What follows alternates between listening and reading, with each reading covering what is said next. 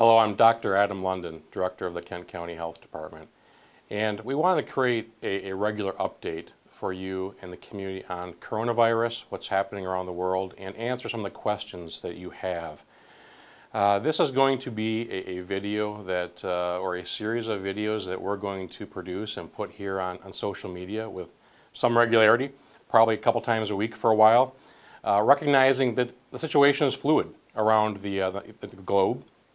And there's a lot of confusing and sometimes conflicting information happening in regards to coronavirus.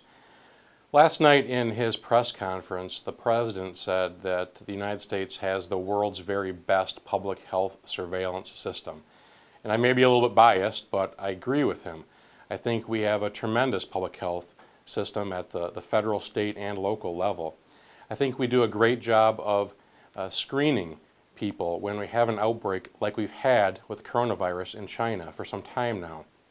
The challenge to our system really happens when the nations that are affected by that sort of outbreak expand from one or two or three into many. And that's what we're seeing in the past several weeks, where it's not just China now, but there's a number of other countries around the world that are seeing sustained transmission of the coronavirus. Now, I certainly don't think this is a time to panic. I think there's lots of reasons to believe that this is not going to be a severe outbreak here in the United States. However, I do think it's responsible for us to think about the things that we can do. And there's certainly a lot of things that we can do to put this risk, along with the risk of influenza and so many other transmissible diseases, under control. And so I want to talk about a few of those things here for a moment. Number one, and most importantly, if you're sick, you need to stay home. And again, this is not just for coronavirus. In fact, more importantly, this is for influenza, not to mention so many other easily communicable diseases.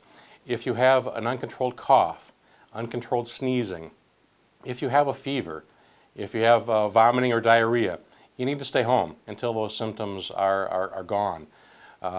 Doing that is probably the most important thing that we can do to protect our neighbors, our coworkers, our classmates from illness. Number two, wash your hands. Wash your hands frequently. And I know in public health we say these same things with great regularity. Washing your hands is one of the most important things that you can do on a regular basis. Number three, if you are coughing or sneezing, you need to control that cough and that sneeze. These sorts of respiratory viruses are really spread through droplets of moisture that are expelled when we cough or sneeze. Control them. Sneeze into your elbow, sneeze into a Kleenex or handkerchief, and then wash your hands. Very critically important. Number four, if you are sick and you think you need to see a doctor or go to the emergency department, please call them first. Call your doctor's office, explain to them what the situation is. If you don't have a doctor, call the urgent care center, call the emergency department. Don't just show up unannounced. We really need to do what we can to protect our healthcare workers, along with the other people who might be at the doctor's office from whatever it is that you may have. Number five, have an emergency preparedness plan. And again, this is not specifically for coronavirus. This is a good rule to have, to follow, whether it's a flood or a power outage or a natural disaster. We certainly have seen lots of reasons in the past dozen years or so why it's a good idea to have an emergency preparedness plan for your family.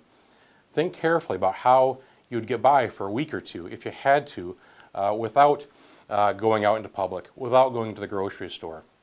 Have a plan in place. And number six, and this is also really critically important, get the flu shot. Please stay current on your vaccinations, and the flu shot in particular right now. Now, the flu shot is not going to provide any protection against coronavirus. However, it's incredibly important that we keep the occurrence of flu down as low as possible. This has been a tough year for influenza, and our hospitals are really struggling with a lot of cases of influenza right now. If we do have more illness from things like coronavirus or anything else, that's going to create more stress for our hospitals.